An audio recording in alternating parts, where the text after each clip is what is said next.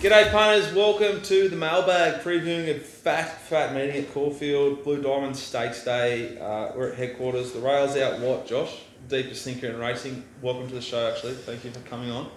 Good to be here Scooty, again. my man. Headquarters is my house. This is actually a little den. This is sort of where a lot of the deep thinking is done, and so I thought, why not bring the deepest thinker I know in racing. This bloke's got angles everywhere. You are an angle man? Yeah. This There's bloke's a sick deep freak thinking. for it. I think the secret to deep thinking is how high these ceilings are. I reckon. There's a lot of room. Headspace. And also, a lot of headspace. I think what I've picked up about deep thinkers is they can avoid conflict. Because as I was coming here to record what I think is one of Victoria's most important preview shows, I was attacked, assaulted, aggressively taken on by a bloke missing teeth and logic out the front of headquarters here. He wanted to go. Did he not, Josh? Yeah. You would have had a good view, wouldn't you? Yeah. Because you backed up pretty quick. Yeah.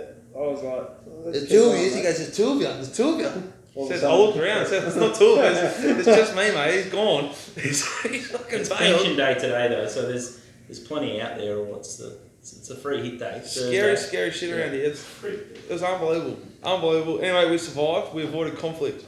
I reckon he just actually come back from back in Britannicus had that with a tab down there. He's put his pension on Britannicus maybe. Finally got paid. That'd be the first collect. How'd that feel? Yeah, well, I nearly forgot to back it. I was picking up some Mountain Goat beer and walked into Dad's place, and he said, "Oh, just in time to watch the race." I said, "Oh, what race?"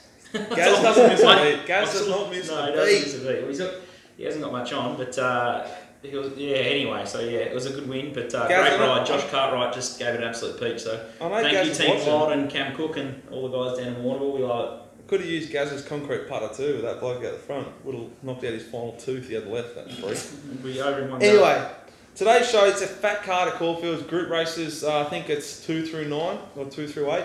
We're going to touch on races 5 to 9 and do them in depth, so we don't waste your time. The show will go for 2 hours if we deep dive into each and every race. So we're going to start with race 5, and my best bet will come from race 4. I think yours will too. Yep.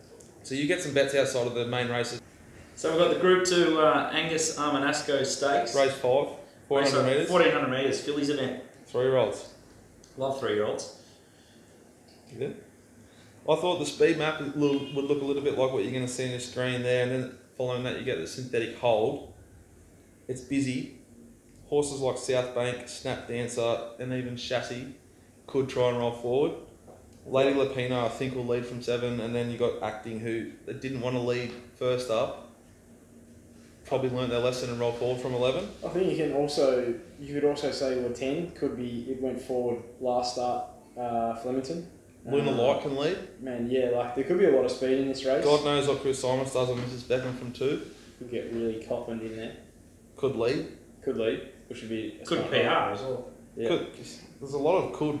A lot of coulds. Scooty?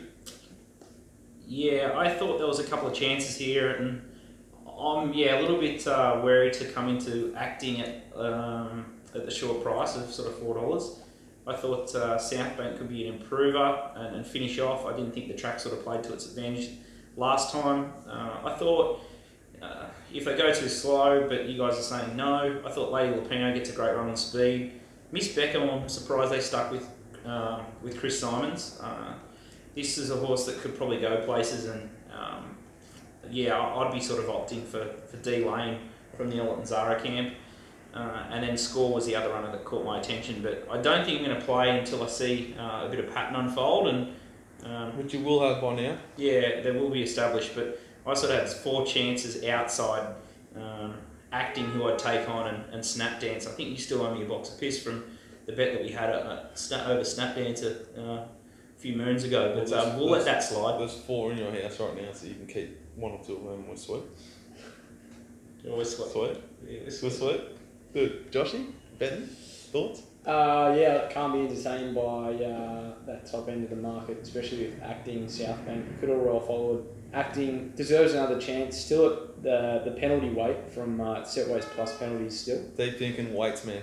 So We need it on the show. We need a bit of that on the show. it's got about it needs to sort of be a length better than which it is, but with this map, it's going to get. I've mapped it cast 3 wide, 4 wide.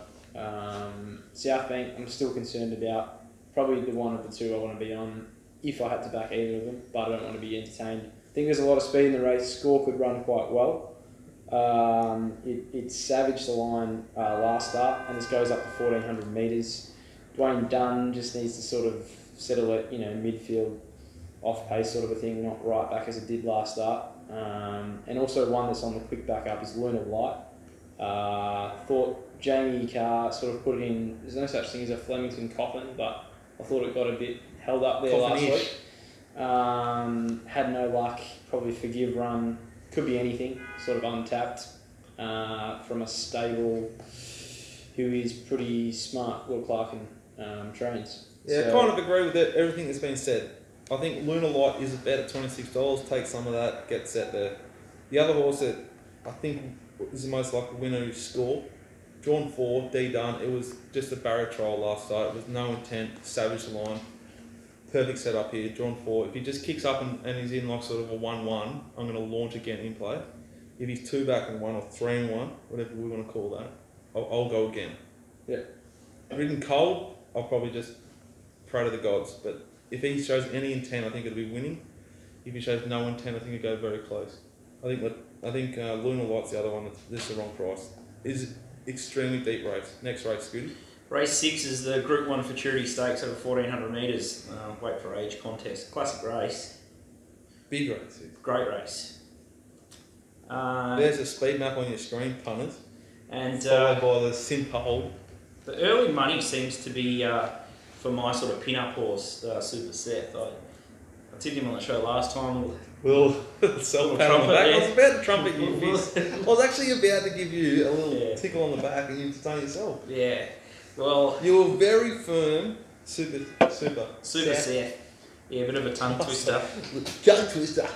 Stacey Jones. I think this is the race that they've set him up for. So I think the win the other day was a bonus. There was a bit of talk before the race that he wasn't going to handle the wet track, but to my eye, he looked like he really enjoyed it. I think sometimes stables say that just to protect, I guess, the stallion's sort of worth.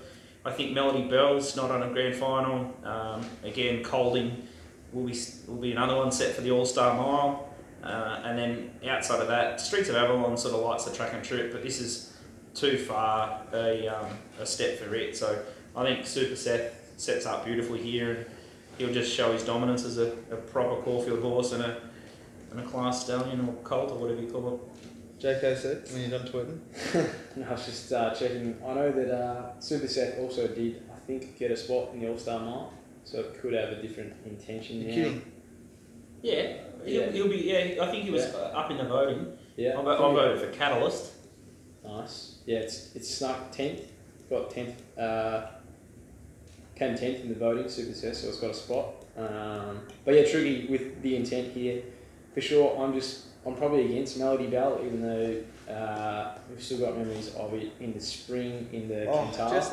just like an absolute beast, wasn't it? Yeah, and you're screaming. Do you remember what you're screaming in the stands? You were screaming Tiako Shark, saying when you hit it, and I was like, it's not in the race, mate. But luckily, I'm switched on and can sort of cover. A little bit of info there for the punters at home, just to try and get out of that heavily damaged book at that point. Absolutely. It was bolting. It was swimming. It was like hacking, it hacking loved and it. thought, wasn't it?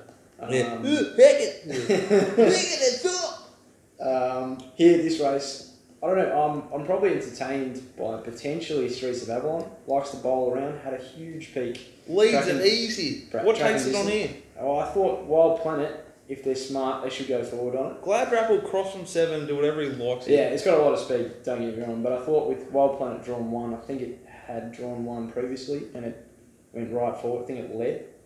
Could have been on at the Scone Guinness. Looks like it, thanks to 24.com.au.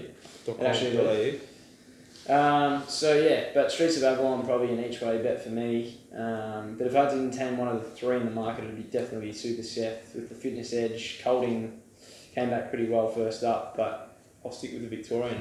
I think Colding SB like $4 against Elise, who would be $1.80 here. That's the right form launch traditionally for this race. I think it'll beat Super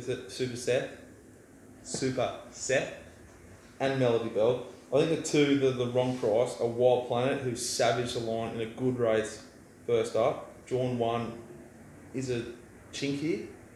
Streets Avalon's the wrong price and is a bet each way. I reckon this thing's going to run a really good race. Backs up. It was huge last start. The horse that beat it swooped, so the rail was starting to go by that point at Flemington last week. There's a lot of merit in the run. It gets a positive jockey switch. It's got a figure that competes here. And if they walk and it gets what it wants and it's on pace, which is more likely than not at Caulfield, it's the wrong price. There's a lot of horses here that aren't set for this race. For me, what jumped out the way I do form was the track and distance was exactly the same as last prep, and it's peaked off a 7-day backup. Last prep at Caulfield. At track and distance. Yeah. So we backed it. It's been set up for this. It was the movers bet last one. In that race, did SP 4-1. On a different grade. I don't think it's as brilliant as like Melody Bell, Super Seth or Colding, but it's a horse that's like the wrong price. box ticking here, yeah. I think it might SP a little bit shorter at least. I think Colding though, Colding brings the right form. Yeah. The Expressway is the key leader. If you go to the puntingform.com.au or the betfair.com.au hub and you look at the race speed, the feature race reports, it's all Expressway. Elise last year out of Expressway. A lot of place getters out of Expressway. That's Colding. Next race, Scooty. Okay, race 7 is the Blue Diamond Stakes, the 2-year-old Group 1, over 1,200 metres. It's come up very short, Hanseatic. He was very good last start, but Barrier 1's a big worry for me. Rulership, I thought, was really gallant defeat, and just knowing the Snowden stable, I'd like to think that they've kept something in this horse, and the amount of times that they'll have a quiet run before their, or sort of blowout in fitness before their grand final. The Snowden yard's absolutely magnificent at getting a horse to peak on the day, so I'd expect he improves. He's up on speed and he'll take a lot of beating, and I was listening to RSN the Monday from the previous race, and he'd love to see it ridden with a sit. They're not scared of shit, are you? A little bit, yeah. What was the terms of the sit? Was that like cover? Yeah. If this horse from 7 led, I think it's almost immoral. But I don't think it will. Be interesting to see what happens, but the best thing is the favourite sort of penned away, which I like. I thought Montessori, if it can get cover, could be a danger, and then maybe the Forgotten Horse is personal. Craig Williams. I thought it was a really good run last start, and if there's a knockout, maybe it's it. But they were the 3 I'd like to entertain. Joshua. Deep thinker. Yeah, interesting point you touched on personal. I feel like it's pretty untapped. We've only seen that win at Flemington. It was pretty. I thought it was impressive, but the times sort of say not so much. I'm not really entertained to have much of a bet here. I want to be. Don't force it. If something was to parade outstanding, because I value your yard. Thank you, Josh. Yard expertise. Don't forget Peter. That's why I'm not on the couch, because it's a bit of a love shot over there. Well, Peter should be here as well. But yeah, with the favourite drawn 1, I think you have to bet around it. But I wouldn't be surprised if they put this into like maybe like 1 back the fence or 2 back the fence. It's not going to get all the way back, is it? I think let's begin. No. Let's talk about that. The Colts have gone sold in the fillies both times. Yeah. This is going to go faster than even the fillies, yeah? Yep. So it's more likely than not he's going to be 3 pairs back the fence. Yeah, it's a good angle to look at it. He's cast. Yeah. He's going to need an extreme amount of luck up the fence, which is where you don't see anything win the Blue Diamond, or he's going to need a snick and circle. So you're saying you want to be probably off the fence? I'm saying if you drew 10, I think he's like a $2 chance. Yeah. If you're drawing 1, I think he's like a $3 chance, $4 chance. Yeah. I think it's really unlikely that he's going to get a favourable run here. I think it's really, really layable.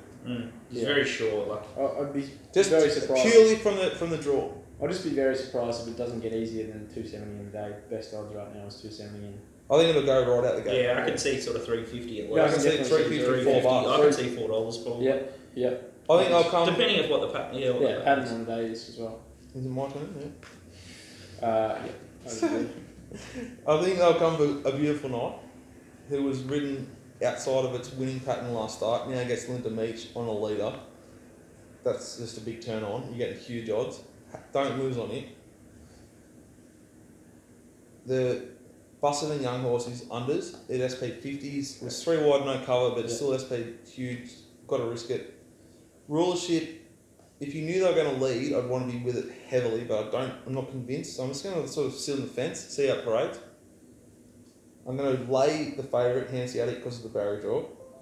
I'm going to launch at number 12, Montesira, who gets Ollie for the Mar stable, which they don't often do, and they should do more often because they got all the good horses, and he's the best rider. Drawn 13, he just get 3 wide with cover.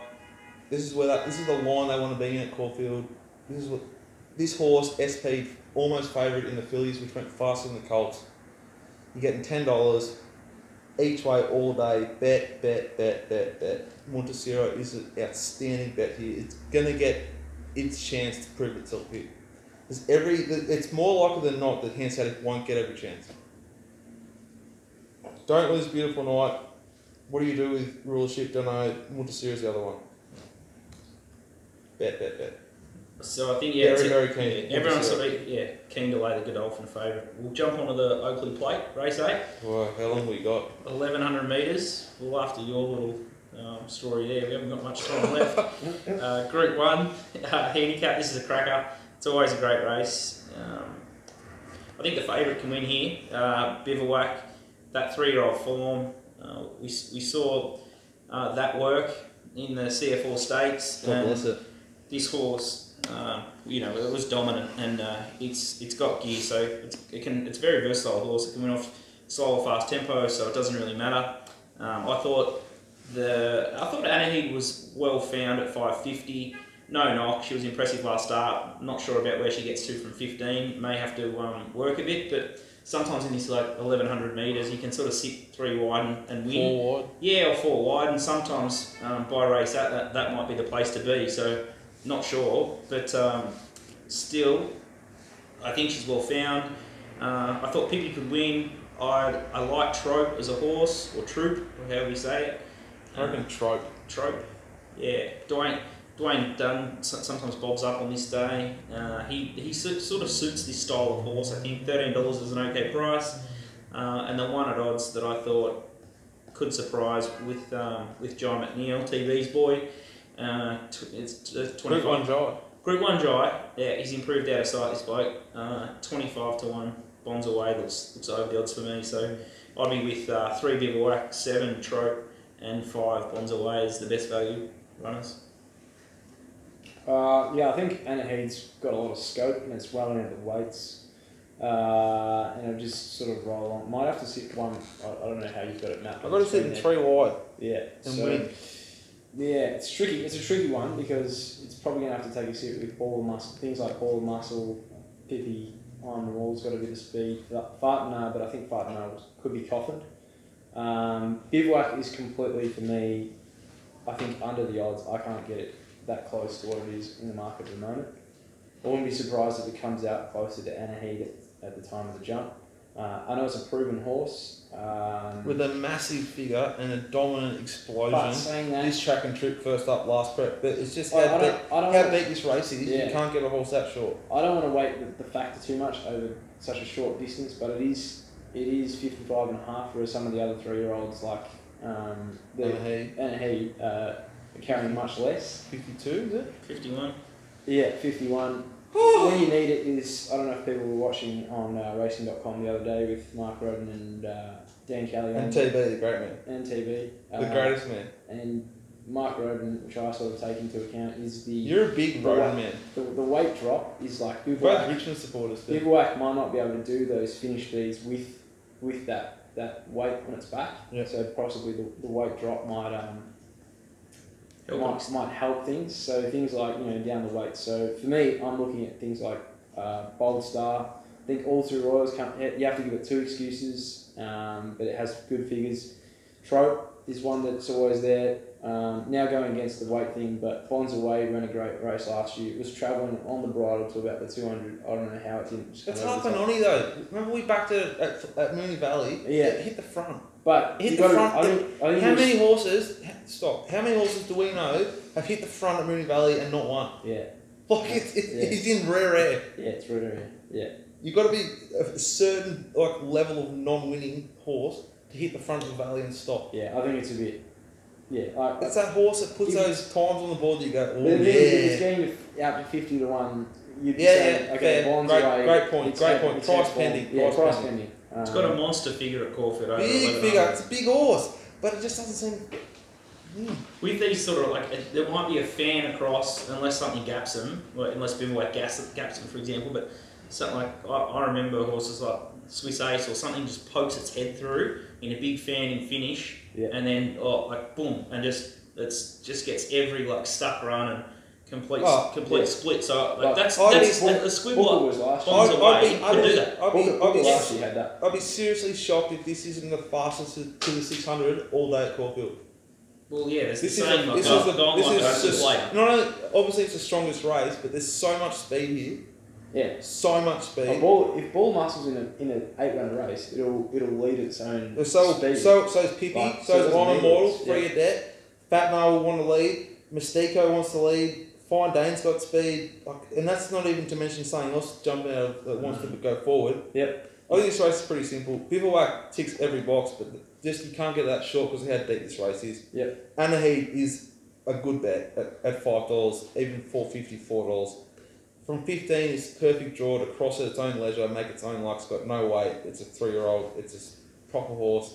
Loves Caulfield. Tick, tick, tick, tick, tick. Bet. Pippi will go great with Linda on. Perfect booking. Fat and half fresh. Ticks boxes. Ball of muscle. Don't like some of the gear changes, but I think All Too Royal and Bold Star are the two from the back. Along with Bonds Away, maybe Hummer, who was savage the line. How Awesome though beat Bold Star down the straight at Flemington, so you can just grade yourself right up here. I want to be with Anaheed. I'm scared shitless of All Too Royal and Bold Star. They're the three I'm interested in as betting opportunities in this race. Yeah. I don't think the race is as deep as everyone thinks, but there's a few things you can sort of say they're not up to this quality. Yeah, I thought there's a couple. Yeah, they just don't I pick up the paper on Sunday and I just don't read Group 1 hovels and I just don't think that happens in life. Yeah. Anyway, there's no angle, but I just can't feel it. Yeah, I can't see that happening. No. Caulfield Race 9, the Peter Young Stakes, Group 2, weight for age, 1800 metre race. I thought this is a pretty straightforward race. I think everyone will find Kings will Dream. Savage it in the CF4. It was grouse. It's drawn one here. It's going to be back and buried. Yeah. It was ridden with intent. Saying that though, 1800 is different when you're back and buried because you got time, especially if you've got a smart jockey like Zara on, who'll probably get it out in time, and he's ridden this track several times. He'll have been drawn one at least once in his life and realised that if he's on a midfield to worse, you got to get it out on the bend and get it going. So you're not going. I don't think it's going to get that bad of a run as to what you get in like a 1200 metre race when you're drawn one. And I think the race is absolutely shit. I think Constantinople. I've got no interest in it, but Scooty's found one here, and he's keen, and that's why we're talking about it. Yeah, I've always thought, just watching Constantinople, that I didn't really want to be on him in the Melbourne Cup. I thought he would over race and cost himself the race. I think he's better suited at 1800 metre, 2000 metre tempo, and he's the way I want to go. I can't believe he's $9 or $10. I think that's a great spoil. First up, the Hayes stable love to set one up, and this is the horse for me. It was all the rage after its Caulfield Cup run. Big rage. Big. Real lead in pencil behaviour it was. Yeah, it was like, Constantinople this, Constantinople that. There was just a lot of lead in pencils. It SP nearly SP favourite in the Melbourne Cup. So you would look at the SP profile. So you're getting $9, and this is not a Melbourne Cup class field. Hey, I'm not bagging it. You're the angle finder. I respect it when you find something outside the market. You're deep inside the skull of Hayes Canby, which I love. And we get odds. And Bossy's on. Oh, Bossy's on too. So Drawn Jow two. Bossy on, that's I positive. love that. Smoking the Yeah. pipe, Bossy. We'll regal power across it and you just sort of smoke behind it, the pikey. Could be up moral. Ooh, skinny pie. I'll be back. Anything from you, Josh? Are we done? I actually thought the way that Harlan hit the line last start was amazing. Oh. That was absolutely bolting. I think I said it to you in the run, or maybe BZ in the run, or something like that, and said, "Shit, that is bolting." That was absolutely bolting in the run, and it just never got clean air. Zara off, Ollie on. Yeah, if you can switch there, Ollie. And then, but the only problem is grand final day is to defend its Oz Cup. What campaign. about Suzuka Devious? Actually, funny story about Suzuka. I've backed it a few times at big odds. I was looking around the what's the area where they're sort of before they parade at Flemington, and I'd gone out. The pre-parade? Yeah, the pre-parade. You mean the pre-parade, mate? Pre-parade. Yeah. Not fucking walking You can the see with your stores. bino from up on the top, the fourth level of the fucking P&O ship that you base yourself out of as you assess the talent in the parade ring and also on the circuit up there with the P&O. Crazy. I walked in there, and it was in the McKinnon, and I'm standing there, and Magic Wand is standing there upright, calm as a phone, and Suzuka Devious, I could not write this any better. He's fucking vomiting its guts up, just vomiting straight up. I don't know if it's got the corona or. Was hanging around with a pistol. Yeah, it might have been. It might have been over to WA on the Was way. this before the World Cup? Yeah, and it was just no before McKinnon. It was just in the spewing. McKinnon. It was just. How's this, punters? We bet together, first I've heard of it. I should have been absolute gap job. Sorry, seriously, horses don't spew before they race, mate. Yeah, and I'm on it at hundreds in the same fucking race. Oh, fuck's sake. It's a comedy. First I'm hearing of this. Unbelievable. Right. Okay, so, Best a back. bit of editing there from Pistol, but the point is, Joshy's going to be sent down to the yard. He's going to be sent down to the yard on Saturday, race 9. We're going to be tired, we're going to be exhausted. Hopefully we're in front.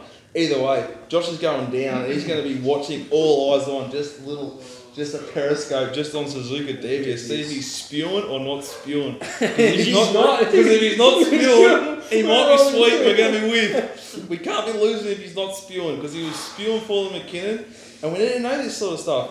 Anyway, that's race 9. Scooty's found one. He's keen on it. Almost double figure odds. Best bet and value bet and the lay, please, Joshua.